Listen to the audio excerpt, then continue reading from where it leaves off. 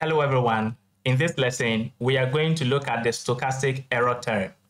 By the end of this lesson, you will learn the significance of the error term in econometric models. An econometric model is of the form y equals beta 1 plus beta 2x plus u.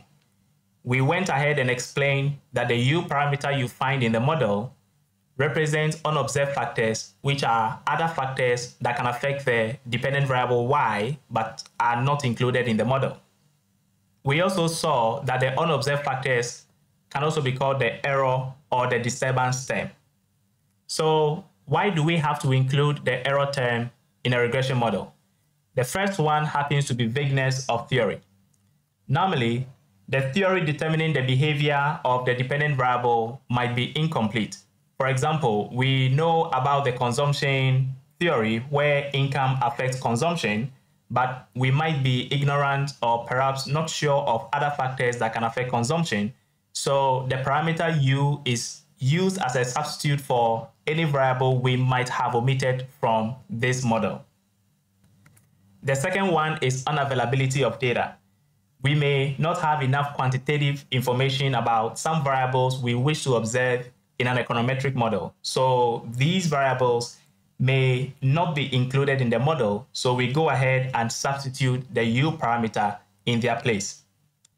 The third one is core variables versus peripheral variables. In the consumption income model, income is deemed as a core variable which affects consumption, just as the consumption theory implies. That is why we often hear the term all other factors held constant. So we are just simply looking at the effect of income only on consumption, just like the consumption theory states. However, there are other variables that can also affect consumption, which we normally don't include in the consumption function. Some of these variables include education, size of the household, religion, and several others, which may also go a way to affect consumption. But information on, let's say, religion may not be available, or perhaps it is rather difficult to measure, so we go ahead and omit it from the model. And that is why we include the error term to represent all those variables that we normally exclude from the model.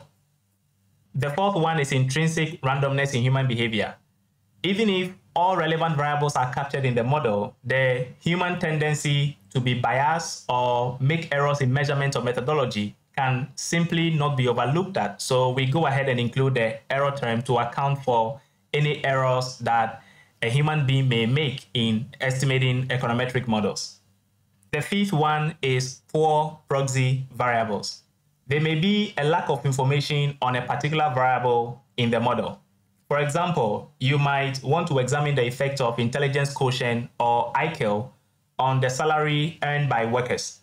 This IQ variable may be very difficult to measure, so you might choose a proxy such as scores on mathematics. If these math scores used as a proxy or substitute for IQ is a poor one, then it would have very serious implications for estimating the model.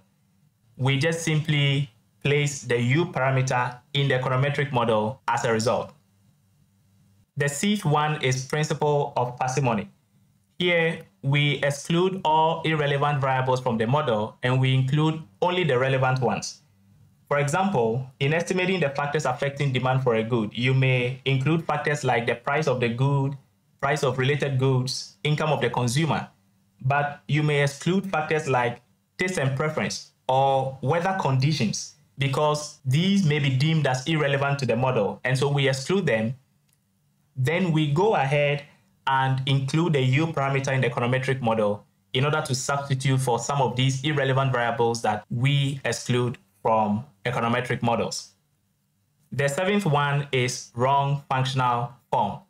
There are times you may decide to use a logarithmic transformed variables in your model. Meanwhile, the usual untransformed variables can answer the questions you seek from the model. Therefore, this can lead to a misspecification of the econometric model and pose serious concerns about a methodology you applied. So we go ahead and include the u parameter to account for any unexplained relationships in our models. In the next lesson, we will look at two-variable regression analysis and learn concepts such as linearity, expectation, and others.